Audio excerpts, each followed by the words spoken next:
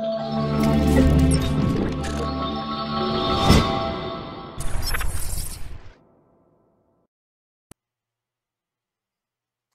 today we're going to be replacing the hard drive in an HP TPN-C129 with a solid state drive.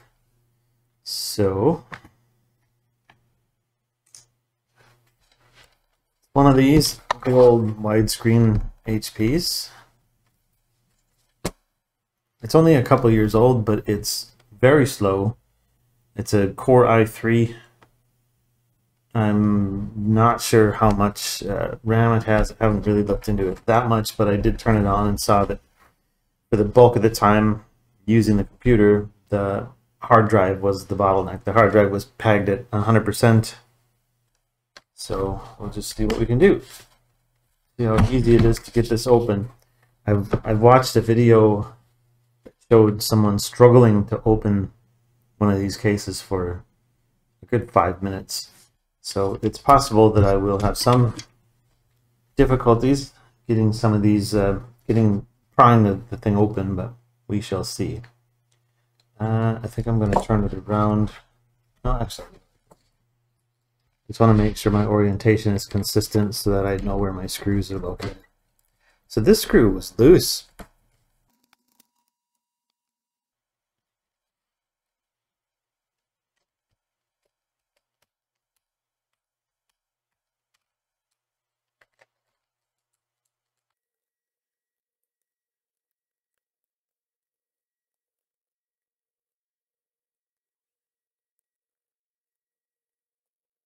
All of the screws in this laptop so far are exactly the same length. So fortunately, I don't really need to preserve their location, even though I did.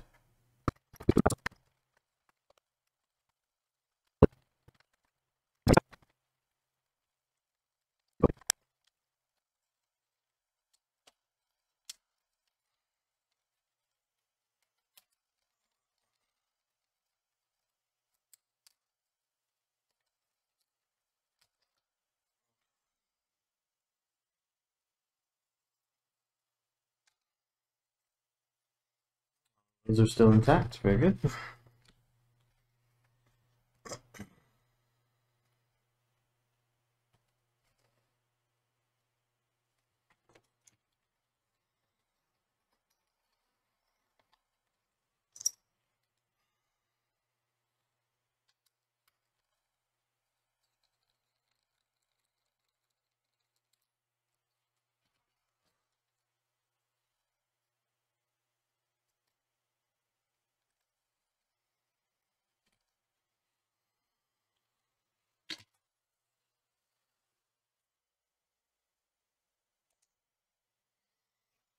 Let's switch over to Partition Wizard and see if my new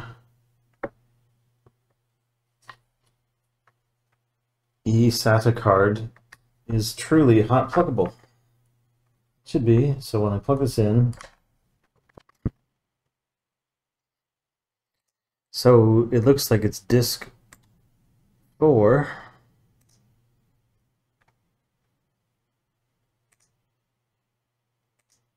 Yep.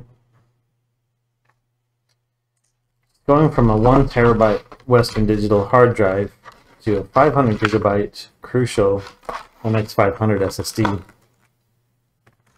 Mostly because of cost. The Samsung, the 1 terabyte SSDs are still over 100 pounds or around 100 pounds depending on the model for a good one. And the Crucials are relatively inexpensive, so that's what I recommended. So disk 7 is our Crucial. Disk 4 is our Western Digital. I'm just going to double check again. Disk 4, this is the user, the customer. So disk 4 to disk 7 is my copy operation. Disk 4 to disk 7, and we'll let Partition Wizard fit the partitions to the disk. I don't know why there's a 6 gigabyte unused. Might move that around. and then increase the size on the C drive. Hopefully everything is still aligned properly.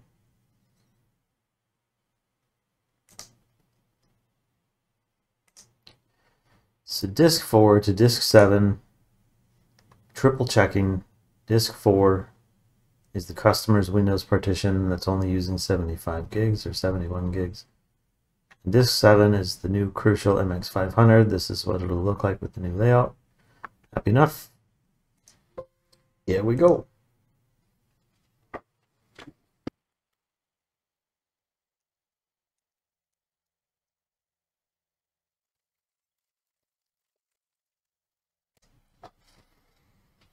I had a customer visit me in the shop to pick up his computer, and this finished. So I need to put the bracket onto the hard drive, onto the SSD, sorry. It goes in this way, so that bracket is going to be like this. Yep. So this might be a case where I need to use the little plastic spacer that comes with the hard drive. I mean, it's actually suspended in there quite nicely, but I wonder, do I need more support underneath the bottom? So for a while, when I first got these, when I first started buying these, I wasn't sure why they came with these little black rectangles until I really looked at them and realized that this is adhesive. You just peel that off and that'll stick onto the drive to make it as thick as some of these thicker hard drives. So in this case, the Western Digital drive that came out of here was rather thick. So this thing would fit in there, and it's going to be attached to the drive, but I just want to test fit and see. Yeah, that's nice. I mean, there's still play at the back. No, that's good. I'm going to use it. I don't use these very often. Usually it doesn't matter. Pretty clean inside here.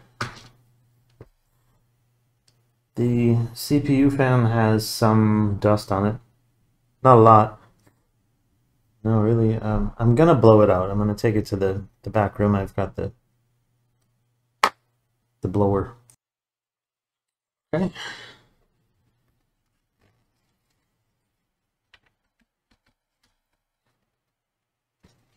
I might run this briefly without the back, just because it was so difficult to put on. So the battery won't clip in without that.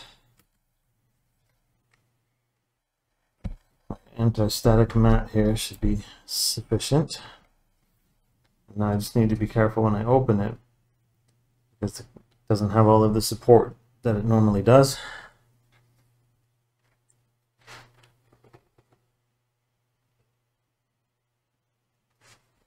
Let's just get that plugged in.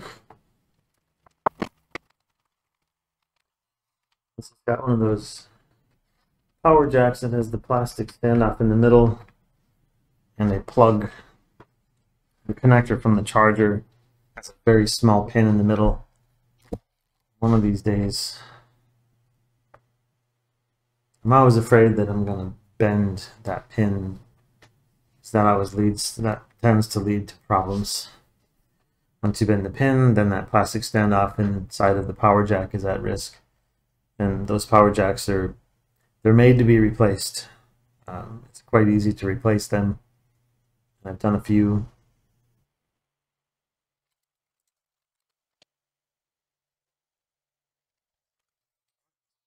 Putting them back together. So, VGA port.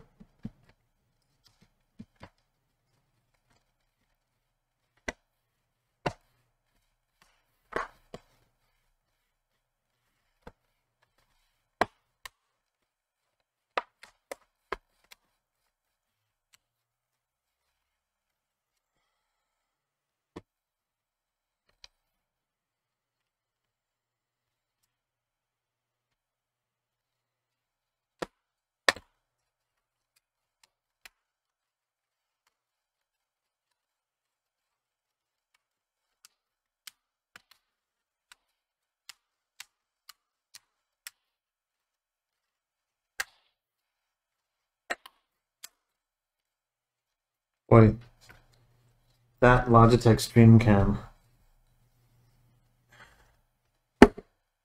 I mean, come on.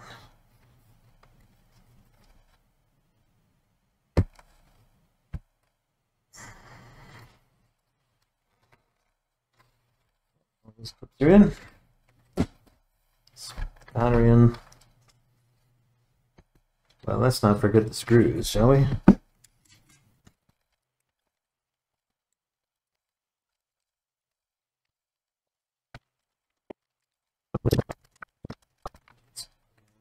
Charges. Charge light.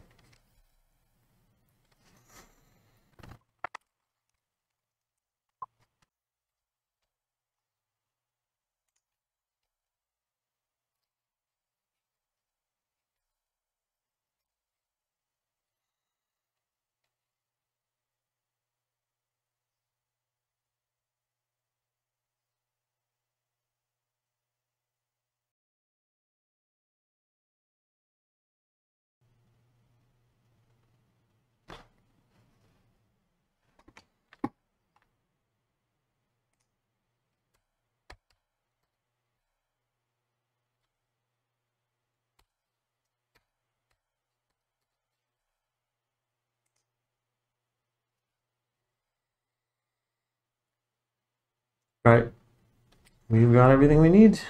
I'm just gonna run some tests and make sure. Just gonna kind of poke around and make sure that the computer is working well. I mean,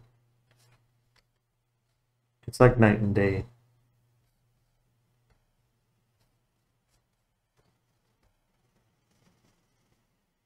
Prior to this, the disk usage was 100% for ages. This computer was just stuck. So I might run it through Windows Update a few times, get it up to date, see where we are.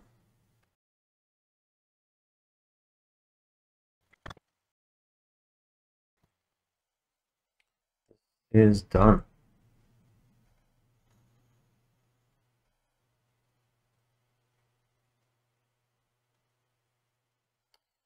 Thanks for watching.